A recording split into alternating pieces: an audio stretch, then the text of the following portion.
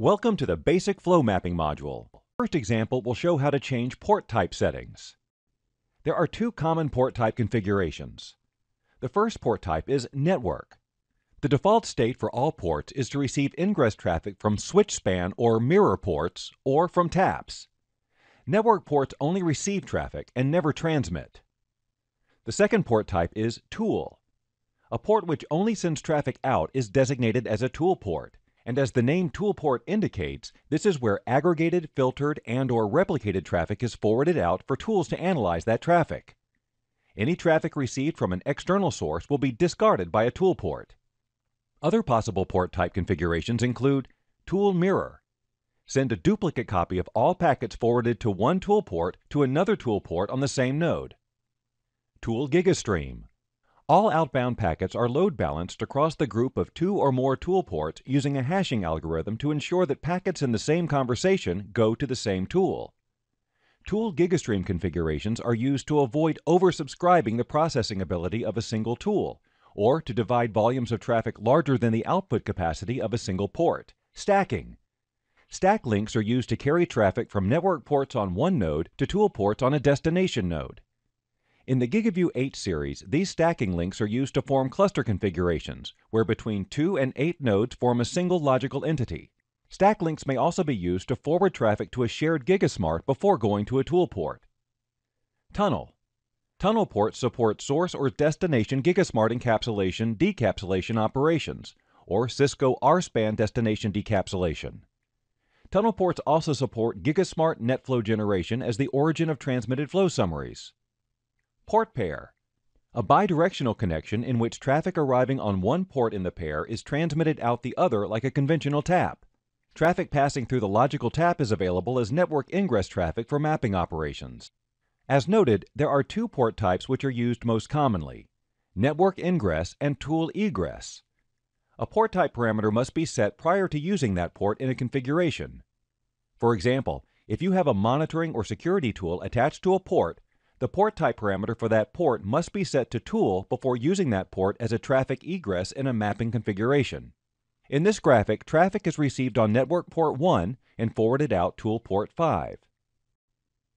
For the examples in this module, ports 11x1 through 11x4 will be network ingress ports, and ports 11x5 to 11x9 will be tool egress ports.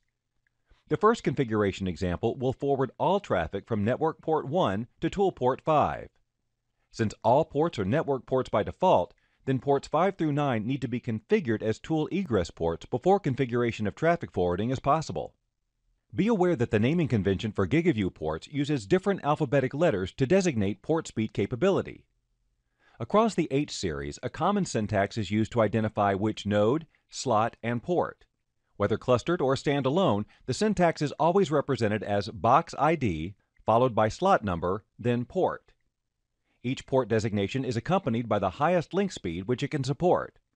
For example, 1/1/x1 indicates box ID, slot 1, 10 gigabit port 1. The letter G designates 1 gigabit ports. The letter X designates 10 gigabit ports. Note that most 10 gigabit SFP Plus ports can also support 1 gigabit SFP modules, but will appear as X ports regardless of inserted module.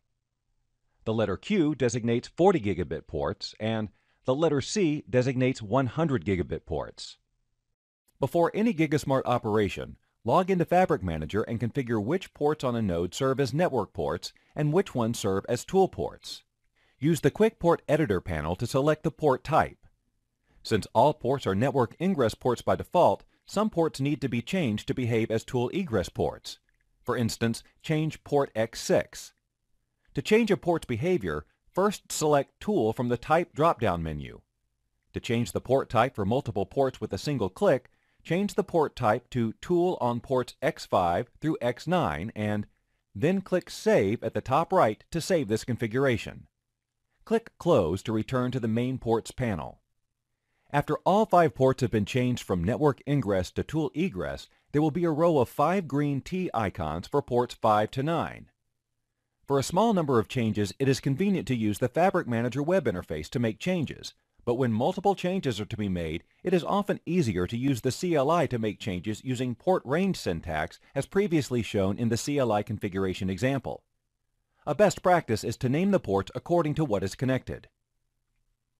One of the monitoring tools which this module will provide traffic for is a web analyzer. Type in a descriptive name for the tool which will be attached to port 5. Use dash or underscore characters if spacing is required, as blank spaces are not permitted in names. In this example, we are calling the tool CEM Web Tool. If we were going to keep this name, the next step would be to click Save. For this module, the name will not be kept in order that it is easier to match port numbers shown in functional drawings with port numbers in the user interface, so the alias name will be deleted before continuing in the example. Then click Close to complete the port type change.